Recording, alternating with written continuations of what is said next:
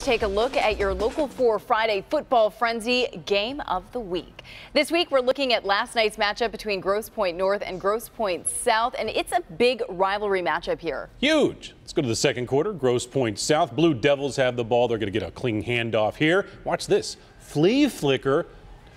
Pass to a receiver. He's got a great catch. That's a touchdown. Man, what a great play there right into the end zone later on. Let's go to the third quarter. Grosse Pointe North this time. Handoff, QB under pressure, moves out of the pocket, launches one off its back foot.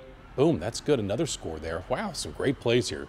Good-looking players, Grosse Pointe North Norsemen. Well, they go on the win, a thriller. Double overtime here, 26-23 in a big-time rivalry game. Yeah, great job, guys. And next week's game will be Ann Arbor Pioneer versus Ann Arbor Skyline in